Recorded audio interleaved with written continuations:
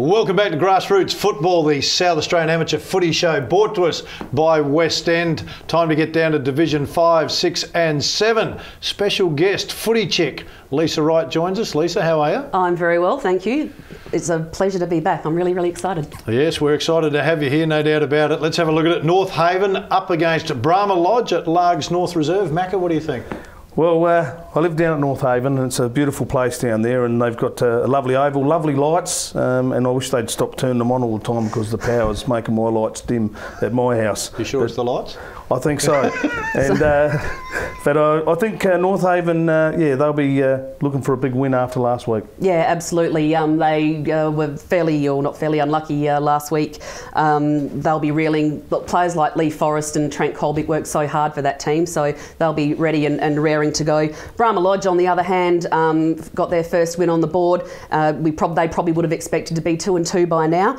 They'll have about 4 or 5 changes to their side this week, including forward Ryan McKee, who's having a bit of sensitive man surgery. And good luck to you. Sensitive man surgery? Bit of snip. Right, okay, yep. Hi Ryan, if you're watching. Yeah, I'm sure he's glad that everybody knows from your that. hospital bed. But look, just because Ryan McKee won't be there, they'll still have the great Scotty McIntyre, and he just belted a lazy 8 goals last week. So, and he's a machine. He is an absolute machine. So, you know, given that, look, they're both fairly sort of big-bodied sides, but I'd expect Brahma Lodge to win this one. All right, Adelaide Lutheran up against Woodville South, Bomber Clifford.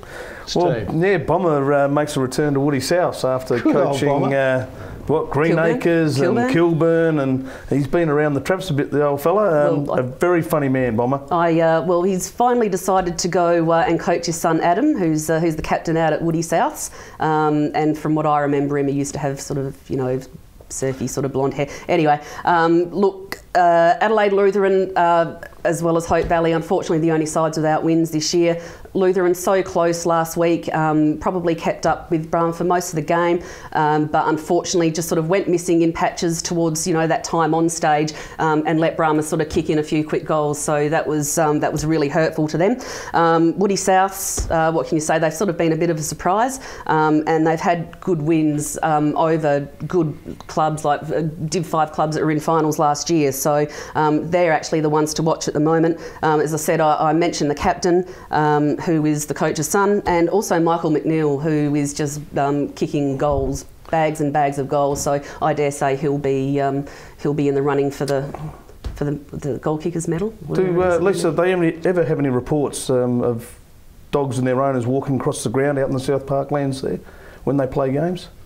Probably not. Probably not? No. Probably no. Well, I'm really not sure about. I'll have to ask Mick Emmett, who was of course one of the founders of this show, and I'll ask him on next Saturday when we actually play them. But look, given that, look, Woodville South will probably just be a little bit too strong for Luthies. Yep, Bomber Clifford taking all the credit down there for the way Woodville South have turned it around this year. Don't worry about that. It's Salisbury Downs Oval. We've got Lockleys up against Salisbury West. How do you see this one, Mac?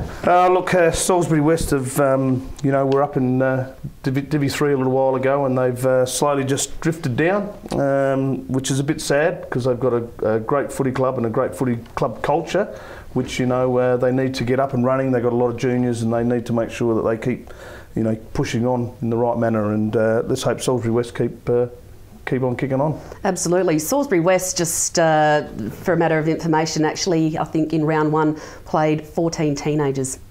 So you can see they're blooding those kids, and it's actually worked quite well for them as well, just with that little bit of experience too, with players like Ricky Woodrow coming back to the side as well. But look, they finished their game, I think they kicked 3 goals in the last half last week compared to I think it was 13 goals. So yeah, they sort of died off. They had very few options left on the bench. So hopefully those injuries aren't bad enough where those kids can come back and play again this week. But look, let's not use an excuse. It will depend on their injuries. Expect an injection of youth from both sides this week. But I still think at home Salisbury West, it's probably a bit of can be a bit of an intimidating place to go at times. So I don't think they'll lose too many there this year. All right, you need to do a bit more research, Lisa. That's what I think. West Croydon up against against Plympton at Fork Reserve. Fork Reserve. Fork Reserve. Careful how you say that. You have to be. West Croydon, and that'd be like travelling to Salisbury West as well. I think it'd be a pretty tough game playing out there, and Plympton will be up against it. Yeah. Plympton, as I said, just lost in the dying minutes of the game last week to Woody South, which they are not very happy about at all. So they've got a lot of quick runners, so they'll probably like the wide expanses of Hanson Road.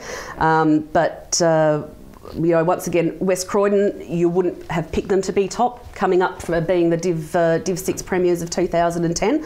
They are sitting on top at the moment with percentage. However, they played Lockleys in a grand final replay in round 1 and beat them convincingly, and apparently they beat us last week as well. So for mine, probably don't feel that they've been really tested yet. This week will be their real first test. So if they can actually beat Plympton, I would probably rate them as definitely being around at the pointy end of the season. However, look, players like Heath Deer, Jimmy Smith are really going to have to step up this week. I still like Plympton. All right, Rosewater up against Hope Valley at Eric Sutton Oval.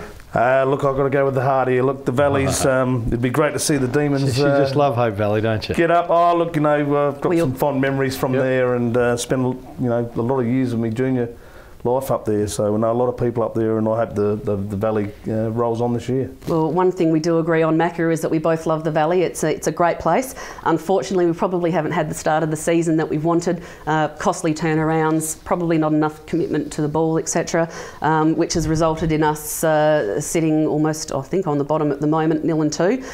Up against Rosewater, who opened their account last week, so they'll actually be full of confidence. Special mention to Sean Jacobson, who actually played his 150th game for Rosewater last week, and he kicked a goal apparently in the closing minutes of the game from just on 50, and after he had all the beers after the game, he'd sort of taken that out to kicking it from the centre square. Given that, look, no one barely ever wins at Rosewater. I can't recall us winning at Rosewater in the last 3 or 4 years, but I'm still not going to pick a winner. All right, Division 6, Colonel Light Gardens play Henley at Mortlock Park. Oh, look, you know, this will test the depth of the Henley Footy Club, because, you know, having a team playing in Div 6 is a tough gig. But you know, Colonel Light, home ground advantage. I think home ground advantage is very important in amateur footy. Yeah, absolutely. They speaking, I work with a guy that actually plays for Colonel Light Gardens, sorry I was to say, and that's the ruckman, Jackie Grover, who does a sensational job out there. You know, he's really confident, so I'm going to pick them as well. All right, Houghton Districts up against Glenunga at Thebby. The old scrubbers, Houghton Districts, you know, the green and blacks they used to be, and I think they've changed the colour of their jumper against Glenunga. Look, the Districts, I've know a few fellas up there, the Penn boys, and let's hope that they have a big day out. Yeah, Houghton, who are the Raiders, and they're brown and yellow. Have changed? They have changed, yeah, well, when they was Glenunga probably, yeah. Look, all set for a big year. They've been in good form, I believe. They've opened their account as well. Glenunga at the beginning of the year were tipped to be the, well, they actually came up to Div 6 after the whole Smithfield pulling out of Div 5 thing. They recruited a lot of players, and that's thanks to coach Chatty Burke, who of course was a division leading goal kicker out at Fitzroy going back a couple of years ago, and actually no, they were in Div 6 last year, I think. I can't think now.